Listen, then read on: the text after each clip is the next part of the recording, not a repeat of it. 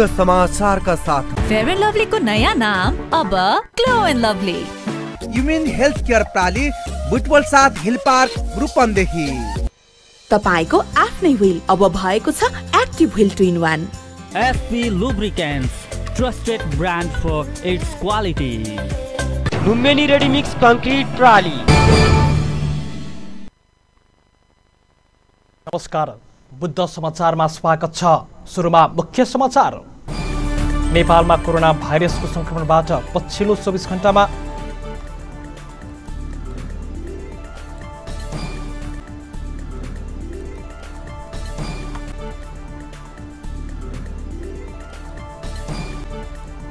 नेपालमा कोरोना भाइरसको संक्रमणबाट पछिल्लो 24 घण्टामा थप 246 जनाको ज्यान गयो। थप 8173 जनामा कोरोना संक्रमण पुष्टि।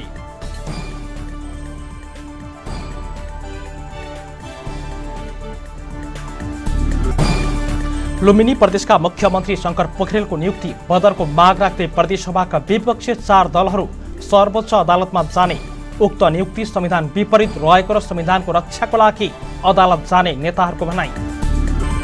र रूपन्देहीको तिलोत्तमा नगरपालिकाले 40 बेडको कोरोना अस्थायी अस्पताल सञ्चालनमा ल्यायो।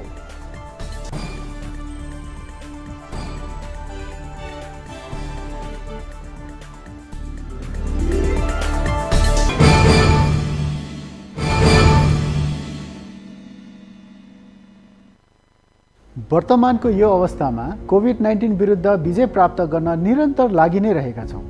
यसबाट हुने मानसिक असरहरू लामो समयसम्म पनि रहिरहन सक्छ।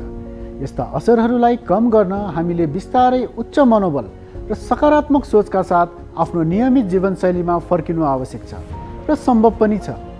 गुमेको व्यापार व्यवसाय तथा मानवीय क्षतिहरूलाई स्वीकार्दै र विगतका तनावहरूलाई बिर्सदै फेरि नयाँ उमङ्ग र उत्साहका साथ उज्जवल भविष्यका लागि अग्रसर हुनु जरुरी छ। त्यसैले अब हामी जनस्वास्थ्यका मापदण्डहरूलाई पालना गर्दै अझै सचेत बनी र मनोबल उच्च राख्दै नियमित जीवनशैलीमा फर्कौँ। सबै एकजुट बनौँ र समृद्धितर्फ लम्कौँ। सुनिश्चित भविष्य, उच्च प्रतिफल र सुखी परिवार निर्माणका लागि LIC नेपालमा जीवन बिमा गरौँ। LIC नेपाल, जीवन रहँदा पनि जीवन पश्चात पनि। SP Lubricants, dynamic 4-stroke air cold engine oil, special formula, high performance petrol, diesel and gasoline engine oil. Turbo Premium Plus, heavy duty diesel engine oil. Super शक्ति multigrade diesel engine oil, Power Hydra, circulation and hydraulic oils. Ultima super Greece, Power Drift transmission oil. Coolant cum antifreeze, ultra cool and extra cool. SP lubricants को आधिकारिक विक्रेता Petrotech Venture Private Limited. Butwal 9 Kalika नगर। Phone number 071483363, mobile 985110245753 र 9851549764। SP Lubricants, trusted brand for its quality. तपाईको आफ्नै wheel अब भएको छ एक्टिभ व्हील 2-in-1। नीलो र सुन्तला रङको चम्किलो दानायुक्त एक्टिभ व्हील 2-in-1 ले दिन्छ अझ बढी फिज र अझ बढी सफाई। शक्तिशाली एक्टिभ व्हील 2-in-1, अझ बढी फिज, अझ बढी सफाई।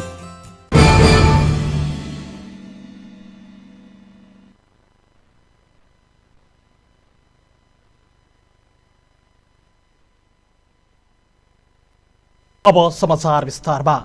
नेपालमा कोरोना भाइरसको संक्रमणबाट पछिल्लो 24 घण्टामा थप 246 जनाको ज्यान गएको छ।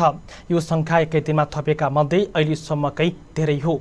यो सँगै नेपालमा कोरोना संक्रमणबाट ज्यान जानेको संख्या 5657 पुगेको स्वास्थ्य तथा जनसङ्ख्या मन्त्रालयका प्रवक्ता डाक्टर जागेश्वर गौतमले जानकारी दिनुभयो।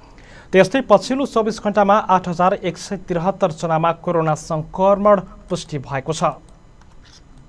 मन्त्रालयका अनुसार पीसीआर विधिबाट 8064 जना र एन्टिजेन विधिबाट गरिएको परीक्षणमा 109 जनामा संक्रमण पुष्टि भएको हो। आज संक्रमण पुष्टि भएका मध्येमा 2486 जना काठमाडौँ उपत्यकाका रहेका छन्। यो सहित नेपालमा संक्रमितको संख्या 4,80,418 पुगेको छ। यस्तै गएको 24 घण्टामा 7,989 जना कोरोना संक्रमित निको भएका छन्। निको हुनेको संख्या 3,60,403 पुगेको छ। अहिले नेपालमा 1,14,358 जना सक्रिय संक्रमित रहेका छन्। यसैबीचमा स्वास्थ्य तथा जनसङ्ख्या मन्त्रालयका प्रवक्ता डाक्टर जागेश्वर गौतमले नेपालमा फैलिरहेको कोरोना भाइरसको नयाँ भेरिएन्टलाई पनि अहिले लगाइरहेको खोपले काम गर्ने बताउनु भएको छ। नेपालमा कोरोनाको भारतीय भेरिएन्ट फैलिरहेको पुष्टिपछि धेरैले त्यसलाई अहिलेको खोपले काम गर्छ कि गर्दैन भनी प्रश्न गरेकोमा प्रवक्ता गौतमले नेपालमा प्रयोग भइरहेको दुवै खोपले यो भारतीय भेरिएन्ट विरुद्ध काम गर्ने बताउनु भएको छ। तर खोपले संक्रमण र संक्रमण भएमा चिकित्सा हुने र ज्यान जाने दर घटे पनि खोप लगाएका व्यक्तिले पनि स्वास्थ्यका मापदण्ड पालना गर्नुपर्ने उहाँले बताउनु भएको छ। यस्तै प्रवक्ता गौतमले अहिले पेरोसेल खोपको दोस्रो मात्रा लगाइरहेकाले त्यो अभियानमा पहिलो खोप लगाएकाहरूले मात्रै सहभागी हुन अनुरोध गर्नुभएको छ। यसबेला पहिलो डोज खोप लगाएमा मन्त्रालयले दोस्रो डोजको मात्रा व्यवस्थापन गर्न नसक्ने भन्दै उहाँले यसअघि नलगाएकालाई नलगाउन र लगाइ नदिन अनुरोध गर्नुभएको छ।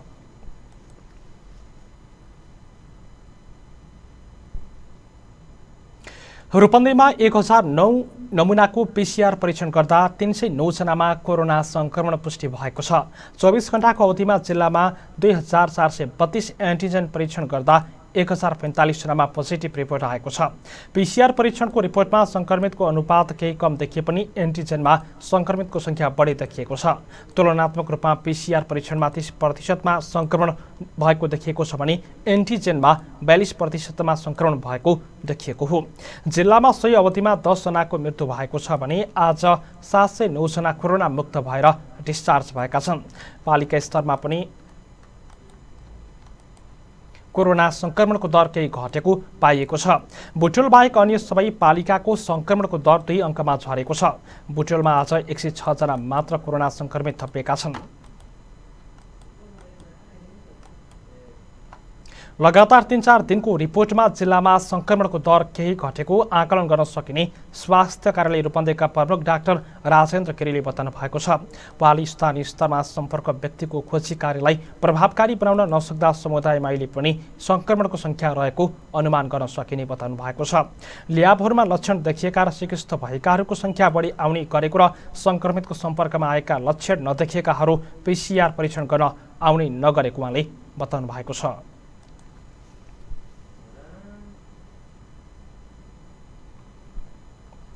पूर्व पश्चिम राजमार्ग अन्तर्गत पश्चिम नलप्रासीको दाउनी सडक खण्डमा बस दुर्घटना हुँदा 4 जनाको मृत्यु भएको छ भने 49 जना घाइते भएका छन्।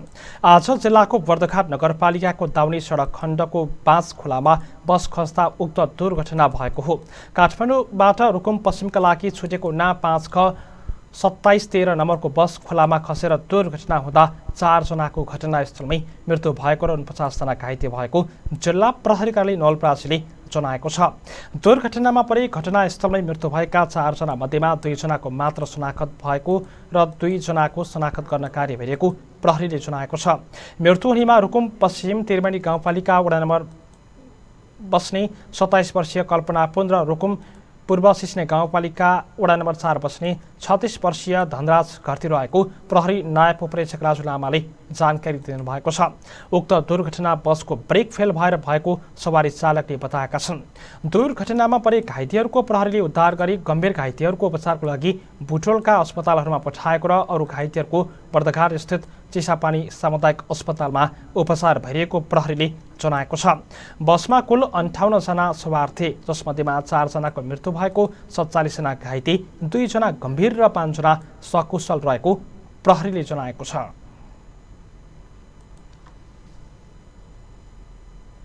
पश्चिम नवलपरासीमा सशस्त्र प्रहरीको गोली लागि घाइते भएका युवकको मृत्यु भएको छ। पश्चिम नवलपरासीको भारतीय सीमावर्ती नाकामा बुधबार स्थानीय र सशस्त्र प्रहरी बीचमा झडप हुँदा प्रतापपुर गाउँपालिका 6 का 23 वर्षीय अविनाश राजभर घाइते भएका थिए। घाइते राजभरको शहीद स्मृति अस्पताल चौपातालामा उपचार हुन नसकेपछि बुटवल सिटी अस्पतालमा पुर्याइएको थियो। उपचारका क्रममा उनको अस्पतालमा मृत्यु भएको जिल्ला प्रहरीका प्रवक्ता नायब उपरीक्षक राजु लामाले बताउनु भएको छ। उनको तिघ्रामा गोली लागेको प्रहरीले जनाएको छ। भारतीय सीमा क्षेत्रको सुस्ता गाउँपालिका 5 स्थित नथुई नाका बनकटीबाट भारततर्फ जान आएका स्थानीयलाई नाकामा खटिएका सशस्त्र प्रहरीले रोकेका थिए। सुरुमा 5-7 जनाको समूहमा जान आएका व्यक्तिहरूलाई सँग सशस्त्र प्रहरीको भनाभन भएको थियो। त्यसपछि उनीहरूले गाउँबाट 50-60 जनाको समूह बोलाई टोलीमाथि ढुङ्गामुढा प्रहार गरेपछि झडप भएको सशस्त्र प्रहरी बल नेपाल नम्बर 26 गण हेडक्वार्टर पश्चिम नवलपरासीका पर्यवेक्षक महेश अधिकारीले बताउनु भएको छ। भिडलाई नियन्त्रण गर्न सुरुमा असुल ग्यास प्रहार भएको थियो, तर भिड अझ उग्र हुँदै आक्रमणमा उत्रिएपछि बाध्य भएर 1 राउन्ड गोली चलाइएको प्रमुख जिल्ला अधिकारी धर्मेन्द्र मिश्रले भन्नुभएको छ। भिडले आक्रमण गर्दा नाकामा खटिएका सशस्त्र नायब निरीक्षक शङ्कर बुढाथोकी घाइते भएको र उनको टाउकोमा गम्भीर चोट लागेको सशस्त्र प्रहरीले जनाएको छ। जिल्लामा निषेधाज्ञालाई थप कडाई गर्दै सीमावर्ती क्षेत्रमा निगरानी बढाइएको छ, तर पनि स्थानीयहरू नाकाबाट लुकीछिपी आउजाउ गर्ने गरेका छन्। यस्तै सशस्त्र प्रहरीको गोली लागेर पश्चिम नवलपरासीमा एक युवकको मृत्यु भएको विषयमा छानबिन गर्न गृह मन्त्रालयले छानबिन समिति गठन गरेको छ। आज बसेको गृह मन्त्री स्तरीय निर्णयले गृह मन्त्रालयका सहसचिव कृष्ण प्रसाद पन्थको संयोजकतामा 5 सदस्यीय समिति गठन गरेको पश्चिम नवलपरासीका प्रमुख जिल्लाधिकारी धर्मेन्द्र मिश्रले जानकारी दिनुभएको छ। छानबिन समितिमा सशस्त्र प्रहरीका डीआईजी किशोर प्रधान, नेपाल प्रहरीका एसएसपी मधुसूदन लुइटेल, गृह मन्त्रालयका उपसचिव माता प्रसाद पोखरेल र राष्ट्रिय अनुसन्धानका अनुसन्धान निर्देशक सुशान्त शर्मा रहेका छन्। समितिले बिहिबारदेखि काम थालेर 7 दिनभित्र रायसहितको प्रतिवेदन बुझाउनेछ। समितिलाई जिल्ला स्तरबाट सत्य, तथ्य र निष्पक्ष छानबिनको लागि पूर्ण सहयोग रहने प्रमुख जिल्लाधिकारी मिश्रले जानकारी दिनुभयो। कोरोना भाइरस संक्रमणबाट रूपन्देहीका पत्रकार हिक्मत चौधरीको मृत्यु भएको छ। बुटवलको धागो कारखानामा रहेको कोरोना विशेष अस्पतालमा उपचाररत 61 वर्षीय चौधरीको आज बिहान मृत्यु भएको लुम्बिनी प्रादेशिक अस्पतालका सूचना अधिकारी डाक्टर विष्णु गौतमले जानकारी दिनुभएको छ। कोरोना संक्रमण भएर वैशाख 21 गते तिलोत्तमा स्थित आइसोलेसन भर्ना हुनुभएका उहाँमा स्वास्थ्यमा थप समस्या आएपछि 25 गते धागो कारखानामा रहेको कोरोना विशेष अस्पतालमा लगिएको थियो। रूपन्देही तिलोत्तमा 5 मणिग्राम निवासी स्वर्गीय चौधरी रेडियो लुम्बिनीमा करिब 15 वर्ष आबद्ध हुनुहुन्थ्यो। उहाँका 2 छोरा, 4 छोरी र श्रीमती छन्।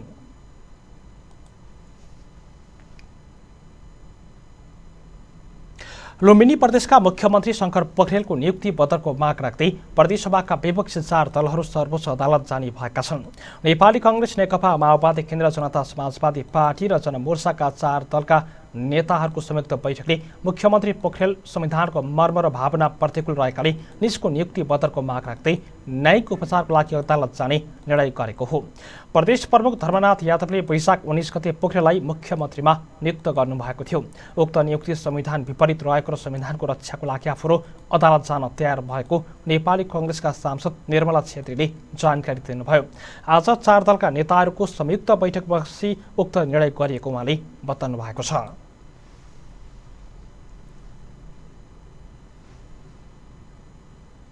जुन मुख्यमन्त्रीज्यूले बिहान राजीनामा दिनुभयो, बेलुका जबरजस्ती आर्मी सेना र पुलिस लगाएर प्रदेश प्रमुखले उहाँलाई शपथ खुवाउनुभयो। हामीले त्यति बेला भनेका थियौँ यो अवैधानिक हो, यो लोकतन्त्र विपरीत भइरहेको छ, यो कार्य रोक्नुहोस् भन्दा भन्दै पनि नसुनिकन हामीहरूको प्रतिपक्ष दलको 42 जना सांसद हुँदाहुँदै उहाँहरूको 38 जना सांसद हुनुहुन्थ्यो। अवैधानिक किसिमले उहाँले शपथ खानुभएको छ र यो अवैधानिक भयो। हामीले संविधानलाई ट्र्याकमा ल्याउँ, संविधानको पालना गरौँ, कम्तीमा यो संविधानमा भएको कुराहरूमा टेकेर काम गरौँ भनेर सुझाव दिँदा पनि नमानिसकेपछि आज फेरि 4 दलको बैठक बसेर सर्वोच्च अदालत समक्ष मुद्दा दिने निर्णय गरेर भर्खर हामी उठेर निस्किरहेका छौँ बाहिर।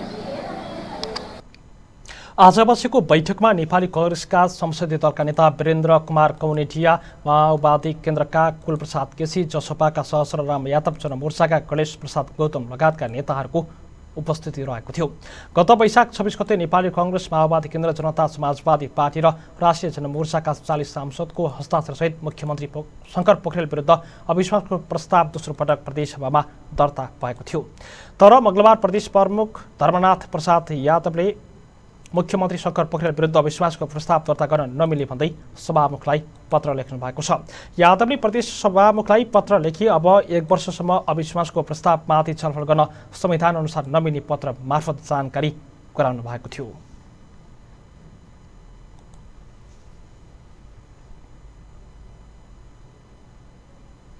बुद्ध समाचारमा अब पालो विश्रामको। सामाजिक दूरी ध्यानमा राखी stay in touch without touch गर प्रियजनसँग रमाइलो टक घरबाटै गरिने online job classic take is always top सुविधा यसमा टन्न छ है क्लासिक टेक धन्न छ है। अब चलाउनुहोस् इन्टरनेट र टिभी सँगै युट्युब एकै साथ सजिलैसँग। डेबिट कार्ड क्रेडिट कार्ड ई सेवा कनेक्ट आइटीएस बाट सजिलै घर बसी इन्टरनेटको बिल भुक्तानी गर्न सकिने। सम्पर्क 9801004477। क्लासिक टेक छोयो कि चल्यो। फेयर एन्ड लभली को नयाँ नाम अब glow and lovely. Fair and lovely अब ग्लो एन्ड लभली किन? किनकि निखार भन्दा बढी पाउनु हुनेछ एचडी ग्लो। प्रस्तुत छ ग्लो एन्ड लभली। यसको मल्टिभिटामिन गहिराईमा गएर दाग धब्बा घटाउँछ अनि अनुहारलाई दिन्छ उत्कृष्ट ग्लो। नयाँ जमानाको ग्लो, ग्लो एन्ड लभली। अब ढुक्क हुनुहोस्। धेरै समयदेखि प्रतीक्षा गरिएको विश्व प्रसिद्ध ढलान प्रविधि अब रूपन्देहीमा स्थापित भएको छ। न मिस्त्रीको समस्या, न सिमेन्ट गिटी बालुवा खोजेर राख्ने ठाउँको समस्या, न त चुइने भत्किने न फिनिसिङकै समस्या। दिनभरि लाग्ने काम मात्र 2 घण्टामा तमाम। गुणस्तरीय ओपीसी सिमेन्ट धोएको गिटी बालुवाबाट रेडीमिक्स कंक्रिट तयार गरी घर पुल बाटो तथा अन्य संरचनाहरू तयार गरी वर्षौंसम्म ढुक्क हुनुहोस्। लुम्बिनी आरएमसी बाट रेडीमिक्स कंक्रिट ल्याई घर ढलान गरे जिन्दगी भरिको लागि ढुक्क भए। तपाई ढुक्क हुनुहोस्। गुणस्तर लुम्बिनी आरएमसी ले दिन्छ।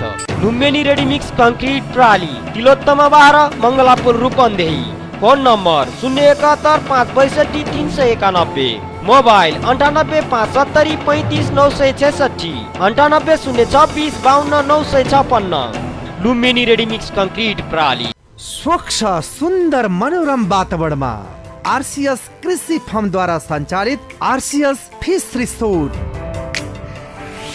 हामी कहाँ शान्त एवं मनोरम वातावरणमा आफ्नै फर्मद्वारा उत्पादित ताजा माछा, लोकल कुखुरा, हाँस, अर्गानिक तरकारी पाइनुका साथै फिसिङ तथा बोटिङ एवं पोखरीको बीचमा एसी र नन एसी कोठाहरू, बर्थडे हल, मिटिङ हलको राम्रो व्यवस्था छ। सञ्चालक Ramesh Chand मुराउ। RCS fish resort छपिया चोकबाट 1 किलोमिटर पूर्व भैरहवा जाने बाटो, Mayadevi 2 Harsiuri Rupandehi. Mobile 98570 26801 98069 18015। RC fish resort आफै फिसिङ गर्दै बोटिङमा रमाउन पाइने स्थल।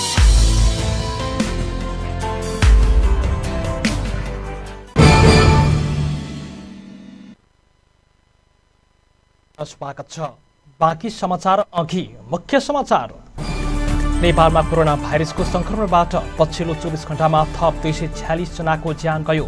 थप 8173 जनामा संक्रमण पुष्टि।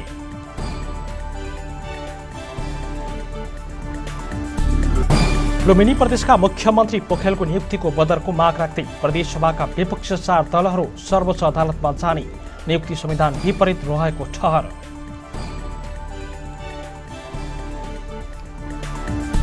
र रूपन्देहीको तिलोत्तमा नगरपालिकाले 40 बेडको कोरोना अस्थायी अस्पताल सञ्चालनमा ल्यायो।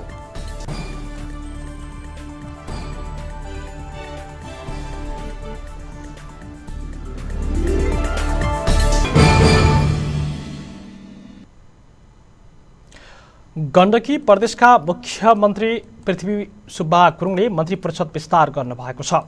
मुख्यमन्त्री गुरुङले पुरानै मन्त्रीलाई निरन्तरता दिँदै मन्त्री परिषद विस्तार गर्नुभएको हो। प्रदेश प्रमुख सीता कुमारी पौडेलले किरण गुरुङलाई आर्थिक मामिला तथा योजना मन्त्रीको रूपमा शपथ ग्रहण गराउनुभयो भने रामशरण बस्नेत, विकास जन्मसाल र नरदेवी पुनलाई बिना विभागीय मन्त्रीको रूपमा शपथ ग्रहण गर्नुभएको हो। युवा तथा खेलकुद मन्त्रीमा नियुक्त राजीव गुरुङ दीपक मनाङले पनि बाहिर रहेकाले शपथ ग्रहणमा सहभागी हुनु भएन। यसअघि बस्नेतले भौतिक पूर्वाधार लम्साले उद्योग पर्यटन वन तथा वातावरण र पुण्य सामाजिक विकास मन्त्रालयको जिम्मेवारी सम्हाल्नु भएको थियो।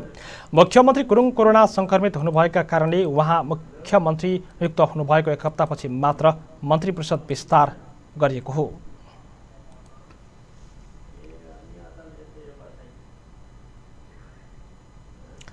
कोरोना संक्रमित बिरामीको चाप बढ्दै जाँदा रूपन्देहीको तिलोत्तमा नगरपालिकाले वडा नम्बर 9 केवलानी स्थित नगरपालिकाको सभाहाल तथा अतिथि गृहमा कोभिड अस्थायी अस्पताल निर्माण गरेको छ। शङ्खनगरमा रहेको आइसोलेसन सेन्टरले बिरामीको चाप ठेक्न नसक्ने देखिएपछि थप आइसोलेसन सेन्टर निर्माण गरिएको नगर प्रमुख वासुदेव घिमिरेले जानकारी दिनुभयो।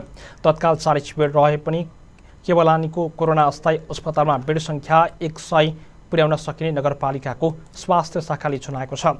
नगरपालिकाको सभाहाल तथा नयाँ रहेकोले विद्युत, खानेपानी, सरसफाइ लगायतका आवश्यक पूर्वाधार निर्माण गरी आइसोलेसन सेन्टर निर्माण गरिएको हो।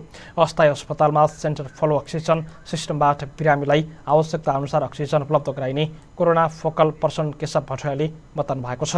उहाँका अनुसार यो सिस्टमबाट बिरामीलाई अक्सिजन दिँदा अक्सिजन किफायती हुन्छ। बुधबार अस्थायी अस्पतालको चाबी कोरोना फोकल पर्सन भट्टराईलाई हस्तान्तरण गर्दै नगर प्रमुख घिमिरेले कोरोना महामारीसँग जुझ्न नगरपालिकाले उपलब्ध सबै स्रोत साधनको उच्चतम प्रयोग गर्ने बताउनु भएको छ।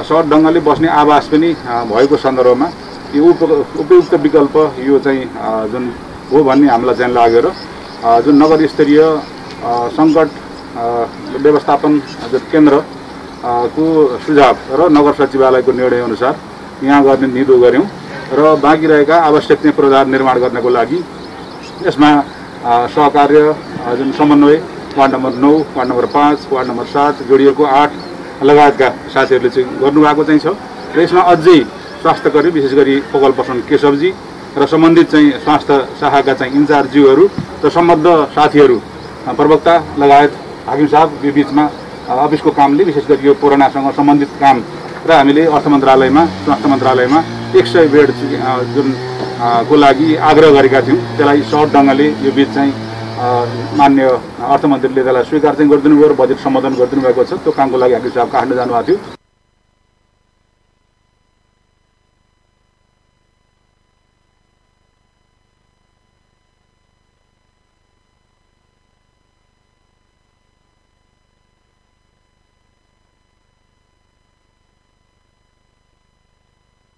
अस्थायी अस्पताल निर्माणमा सहयोग गर्ने सम्पूर्णमा आभार व्यक्त गर्दै नगर प्रमुख घिमिरेले अस्पतालमा थप सेवा सुविधा थप्दै लगिने बताउनु भएको छ। नगरपालिकाले अस्थायी अस्पताल सञ्चालन तथा व्यवस्थापनको लागि नगर उपप्रमुख जागेश्वरी चौधरीको संयोजकत्वमा समिति समेत गठन गरेको छ।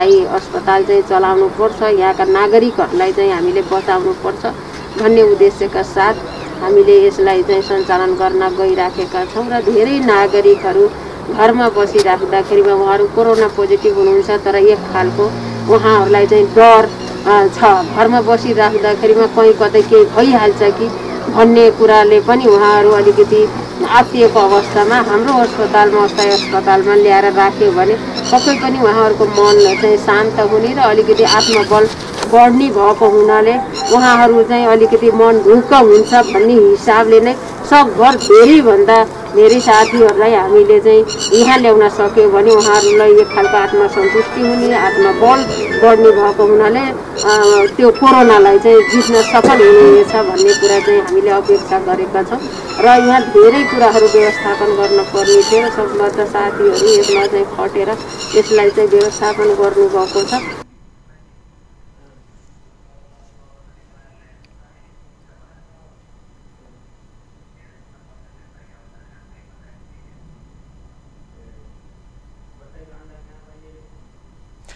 सार्वजनिक लेखा समितिका सभापति तथा रूपन्देही क्षेत्र नम्बर 5 का प्रतिनिधि सभाका सदस्य भरत कुमार शाहले गैडुवा गाउँपालिकाले सञ्चालन गरेको कोभिड अस्थायी अस्पतालको लागि 10 थान अक्सिजन सिलिन्डर प्रदान गर्नुभएको छ।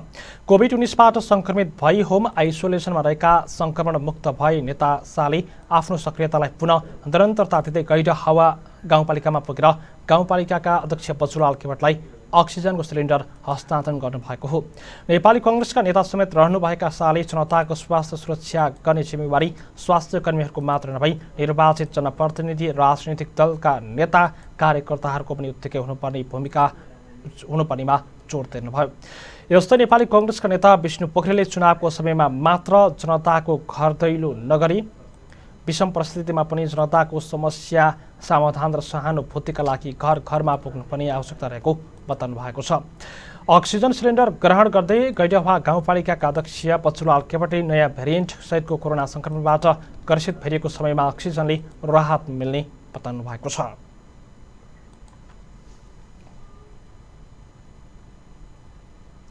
नेकपा एमाले उपमहासचिव एवं रूपन्देही क्षेत्र नम्बर 3 का प्रतिनिधि सभाका सदस्य घनश्याम भुसालले सियारी र सुदोधन गाउँपालिकामा सञ्चालित आइसोलेसन सेन्टरलाई अक्सिजन उपलब्ध गराएका छन्।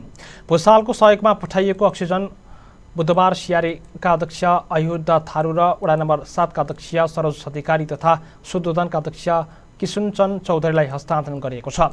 भुसालको रूपन्देही क्षेत्र नम्बर 3 संसदीय सम्पर्क कार्यालयका प्रमुख मनोज कुमार रिजाल, सिद्धार्थनगर 3 का अध्यक्ष थानेश्वर पटेल, युवा नेता किरण नेपाल लगायतले आइसोलेसन सेन्टरमा पुगेर अक्सिजन अध्यक्षद्वयलाई हस्तान्तरण गर्नुभएको हो। पूर्व कृषि मन्त्री समेत रहनुभएका भुसालले आइसोलेसन सेन्टरमा उपचाररत बिरामीलाई अक्सिजन अभाव नहोस् भनेर सहयोग उपलब्ध गराएको संसदीय सम्पर्क कार्यालय प्रमुख रिजालले बताउनु भएको छ।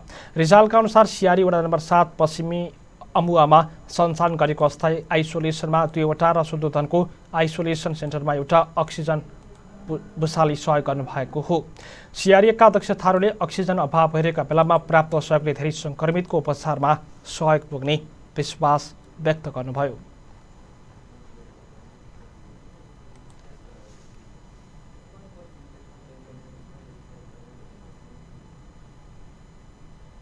बुद्ध समाचारमा पुनः पालो विश्रामको। एक विश्वासको नाम हो ओनम, एक प्रतिष्ठाको नाम हो ओनम अनि क्वालिटीको नाम हो ओनम। हजुर, ओनम फर्निशिङ एन्ड डेकोर प्लेसमा तपाईले पाउनुहुनेछ राष्ट्रिय तथा अन्तर्राष्ट्रिय ब्रान्डका आकर्षक सोफा, पर्दा, कार्पेट, दराज, dining table set, luxurious bed, आरामदायी म्याट्रेस र अफिसियल कुर्सी तथा टेबलहरू। फर्निशिङको दुनियाँमा लार्जेस्ट क्वान्टिटी अनि हाईएस्ट क्वालिटीको नाम हो Poonam furnishing and decor place, सैना मैना 2 कालिका चोक, पूनम ग्रिल भएको निजी भवनमा। प्रोपराइटर प्रदीप गौतम, जुना Gewali. Mobile 9845 91222 98074 26305। Immune health care प्राली Butwal 7 hill park. Lumbini प्रदेशको बुटवलमा काठमाडौँबाट आउने विशेषज्ञ डाक्टरबाट पहिलो पटक सुरु गरेको कपाल प्रत्यारोपण, रौँ झर्ने र छाला तथा यौन सम्बन्धी सम्पूर्ण रोगको उपचार साथै लेजर थेरापीद्वारा शरीरका विभिन्न अङ्गमा रहेका अनावश्यक रौँ तथा गाँठागुठी दागहरू, स्टेच मार्क, चाउरीपन, चाया पोतो र टाटु हानेकोलाई लेजर प्रविधिद्वारा सजिलैसँग हटाउन सकिन्छ। यसको साथै ढाड, कम्मर, कुहिना र जोर्ने दुख्ने, साइटिका, विभिन्न प्रकारका बाथ, पक्षघात, नसा झमझम गर्ने, लाटो हुने आदि रोगहरू अनुभवी तथा दक्ष फिजियोथेरापिस्टद्वारा सफल उपचार गरिन्छ। यी सम्पूर्ण रोगबाट पीडित हुनुभएको रोगीहरूले फिजियोथेरापी विधिद्वारा लाभ उठाउनुहोस्। अन्य सेवाहरू: मानसिक रोगीहरूका लागि उपचार सेवा, सामान्य चिकित्सा सेवा, दन्त उपचार सेवा, ब्लड प्रेसर, मधुमेह, थाइराइड उपचार सेवा, साथै पाइल्स, फिस्टुलाको आयुर्वेदिक चिकित्साद्वारा उपचार गरिन्छ। विस्तृत जानकारीका लागि human health care प्राली, Butwal 7 hill park, Rupandehi. Phone number 071540832 र मोबाइल 9857085700।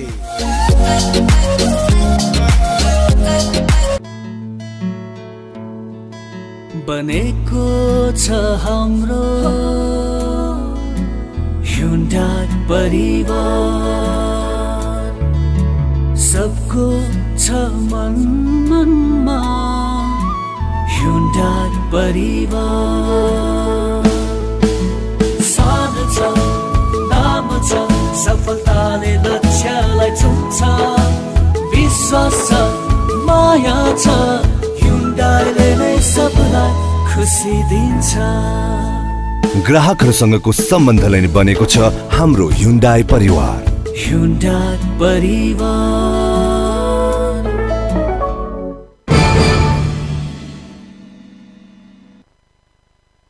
विश्रामपछि पुनः स्वागत छ। अब बाँकी समाचार। सर्वोच्च अदालतले निषेधाज्ञा वा बन्दाबन्दी लागू भएको अवधिमा कर वा जरिमाना नलिन सरकारको नाममा अन्तरिम आदेश दिएको छ। बन्दाबन्दी पूर्ण रूपमा खुलेपछि बाटोको म्याद बाहेक 30 दिनभित्र मूल्य अभिवृद्धि करको विवरण र कर बुझाउन सक्ने गरी आवश्यक व्यवस्था मिलाउन समेत सर्वोच्च अदालतले सरकारका नाममा अन्तरिम आदेश दिएको छ। अधिवक्ता सृजना अधिकारी र शैलेन्द्र उप्रेतीले दायर गरेको रिटमाथि सुनवाई गर्दै न्यायाधीश मीरा खड्काको एकल इजलासले बुधबार यस्तो आदेश जारी गरेको हो। सर्वोच्चको आदेशमा भनिएको छ, सामान्य परिस्थितिमा सम्पूर्ण कर विवरण र कर दाखिला गर्नु करदाताको कर्तव्य भए तापनि कोभिड-19 कारणले सिर्जित बन्दाबन्दीको विषम परिस्थितिमा करदाताले करको विवरण र कर दाखिला गर्न सक्ने अवस्था र परिस्थिति देखिँदैन। कोभिड-19 को दोस्रो महामारीले करदाता समेत यस समस्याबाट अछुतो नरहेको सर्वोच्चको उल्लेख गरेको छ। नेपाल राष्ट्र ब्याङ्कले सुधार हुँदै गरेको अर्थतन्त्र पुनः प्रभावित भएको बताएको छ। आज मुलुकको अर्थतन्त्र सम्बन्धी सर्वेक्षण प्रतिवेदन सार्वजनिक गर्दै राष्ट्र ब्याङ्कले निषेधाज्ञा जारी रहेकाले विस्तारै सुधार हुन लागेको अर्थतन्त्र पुनः प्रभावित हुने देखिएको उल्लेख गरेको छ। तर अर्थतन्त्रलाई थप समस्या हुन नदिन कोरोना भाइरसको संक्रमण नियन्त्रणसँगै आर्थिक गतिविधिलाई चलायमान बनाइराख्नुपर्ने राष्ट्र ब्याङ्कको निष्कर्ष छ।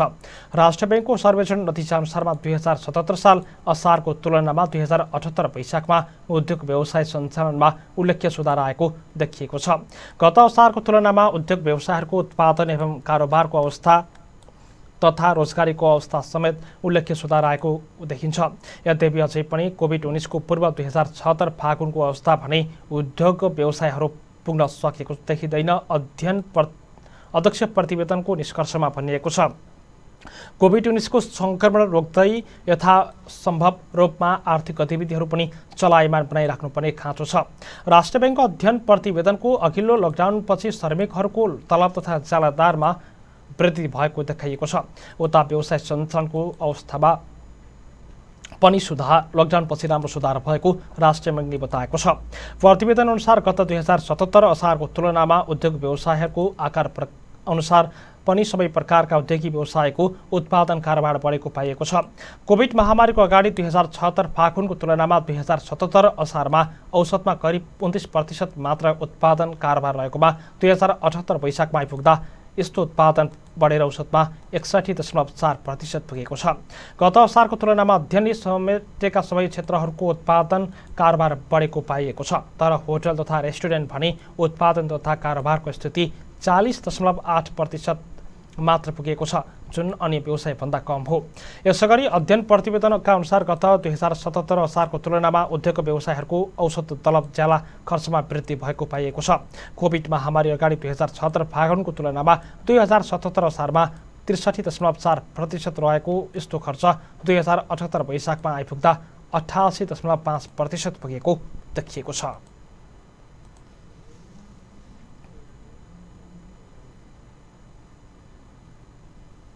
कपिलवस्तु सशस्त्र प्रहरी बल नेपाल नम्बर 5 विन्ध्यवासिनी बाहिनी मुख्यालयमा रक्तदान कार्यक्रम सम्पन्न भएको छ।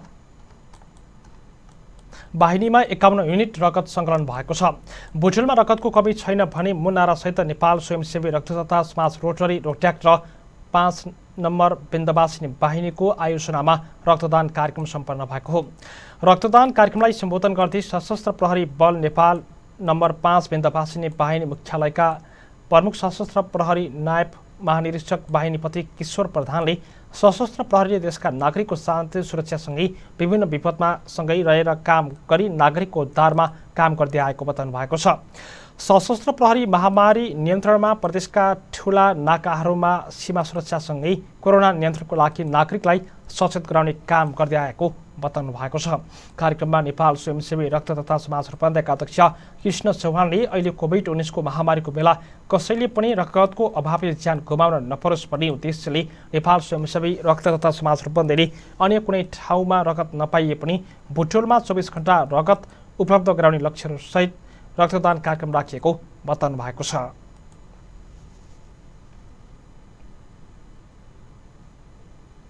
बुद्ध समाचारको अन्त्यमा मुख्य समाचार। नेपालमा कोरोना भाइरसको संक्रमणबाट पछिल्लो 24 घण्टामा थप 246 जनाको ज्यान गयो। 8173 जनामा कोरोना संक्रमण पुष्टि।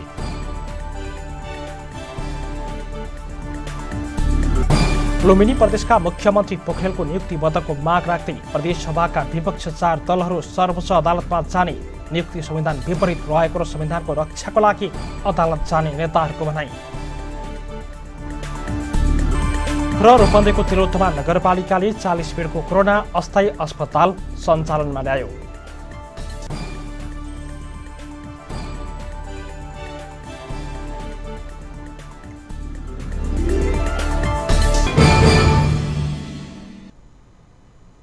हस्त बुद्ध समाचार सकियो। समाचार युनिटका सबैलाई आज्ञा दिनुहोस्। नमस्ते।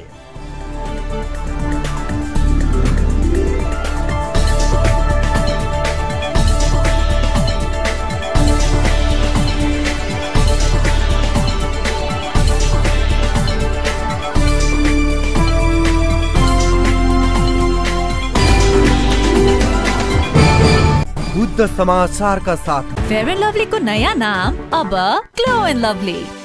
युमेन हेल्थ केयर प्राली बुटवल साथ हिल पार्क रूपन्देही। तपाईको आफ्नै व्हील अब भएको छ active wheel 2-in-1। SP Lubricants, trusted brand for its quality. Lumbini ready mix concrete प्राली।